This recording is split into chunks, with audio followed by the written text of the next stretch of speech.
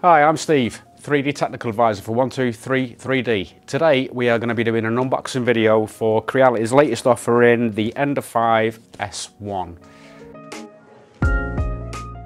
First thing we're going to do is unpack the box. The Creality Ender 5 S1 is the perfect beginner to intermediate printer.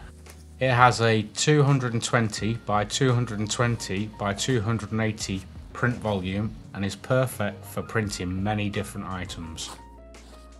The S1 is capable of printing up to speeds of 250mm a second due to its Core XY frame construction, which makes it one of the fastest printers in the price range. Once you've unpacked all the components, it's important to check that you have all the components relevant to what are stated in the manufacturer's manual. Remove all the packaging from the extrusion, lay them out, make sure that you've got the relevant parts, then I slide the print base off the table. This allows easy access to the bolt holes ready for the assembly of the frame.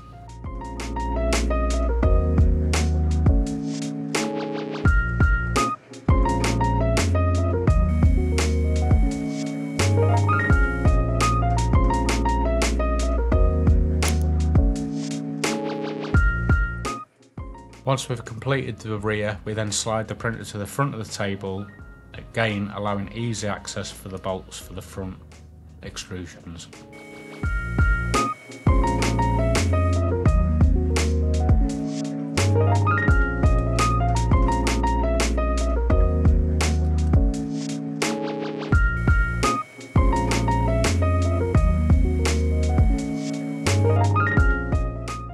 Once we've completed the four corners, we then apply the top frame, again fixing it down with the bolts provided.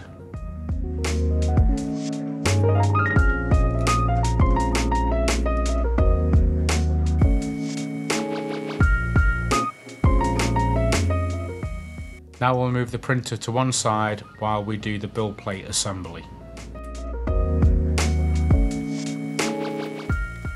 So I've used the foam packaging as a packer, and then I'm winding the lead screw down to lower the build plate onto the foam packaging. This will aid in the assembly of the heated bed as it allows the screws to line up vertically easily and you don't need 4 pairs of hands.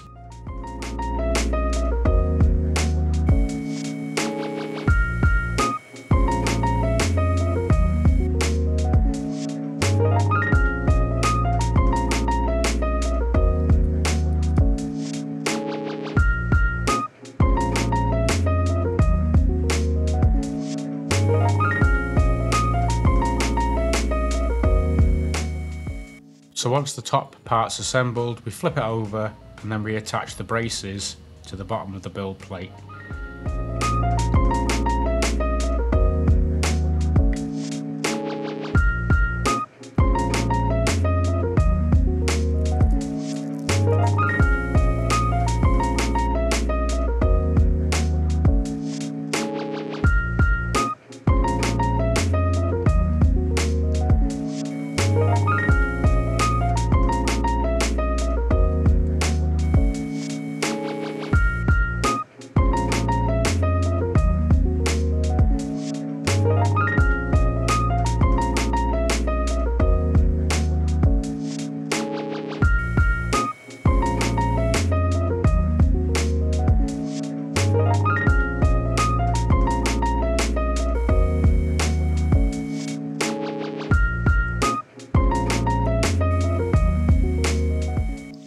Once we have the main assembly assembled, we then attach it to the printer. It's quite tricky. Basically, I tilted the printer forwards and this allowed me to then easily insert the top portion into the frame before bolting it all up.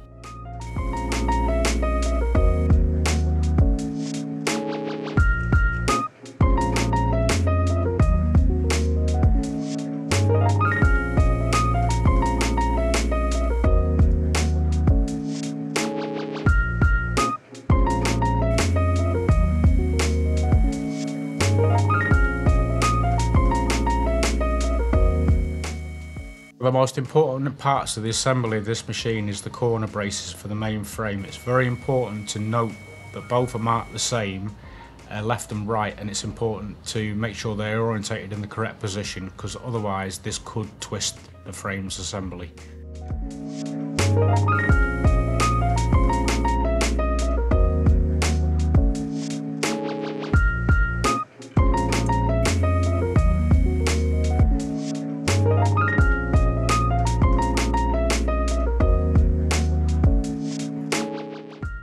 So next we assemble the spool holder, and this simply screws into the pre-tapped holes on the frame.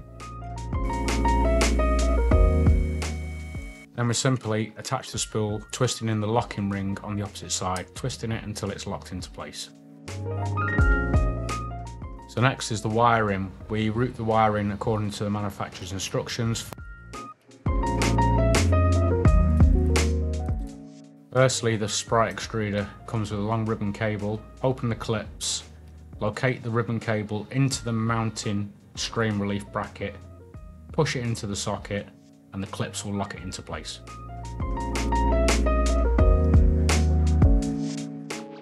And it's important to note at this point that we connect all the cables that are labelled to the corresponding sockets.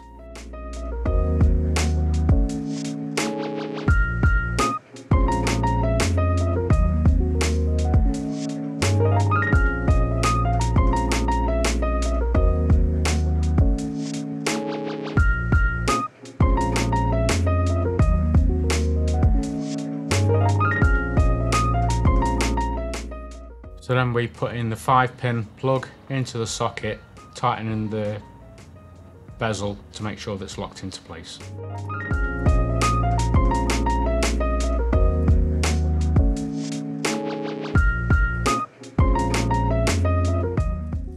Again, it's very important to ensure that you connect the correct plugs into the correct motors. All the cables are labelled very clearly, so it is an easy process, although you do need to take care.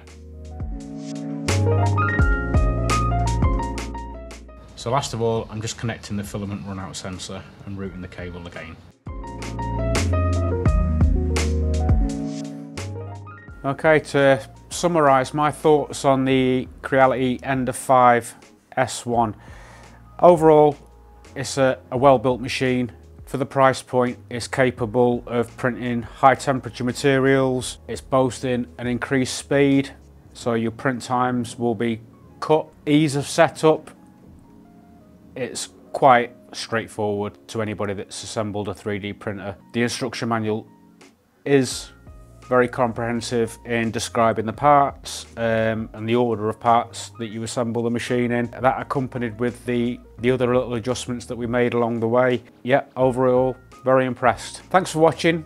Don't forget to like and subscribe, and if you need anything 3D related, don't forget to check out 1233d.co.uk.